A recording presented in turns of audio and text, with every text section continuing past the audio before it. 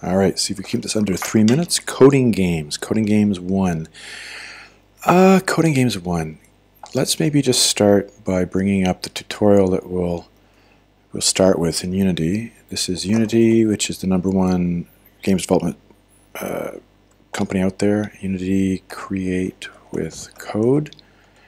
Right, this is a tutorial that they released this past year. It's wonderful, and we will go through at least one to start off the course, maybe even 2 of the units. And I mean, there's Unit 5. I don't think we're going to get to that, but yeah, what is Unity? Well, Unity, I've got it in memory over here. I just said what it is. It's a 3D games development environment, and this is it. Gets pretty involved when you start to look at the nitty-gritty of how things in a 3D game are put together, but it's a great way to get into coding. It's a great way to appreciate the power of coding, because driving this armored vehicle is not just a powertrain and an engine, but code. So after we finish that and you get the idea that code is powerful, then primarily we're going to, I suppose, go to Code High School, and this is where we would have been today. And there's a wonderful, wonderful, wonderful introductory unit on programming with JavaScript called Programming with Corel.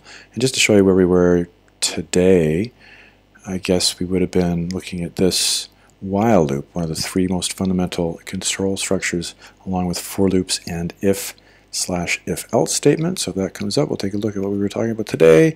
While we want to have this guy move to the side, and he does, whether it's a 6x6 world or a 10x10 world, because what's going on here with the code, this will give you a taste of what we do. If I just step through it a little bit here, it's step, step, step, step, step.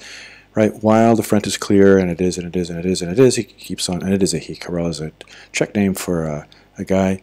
Once he is no longer looking clearly, once the front is no longer clear, he's finished.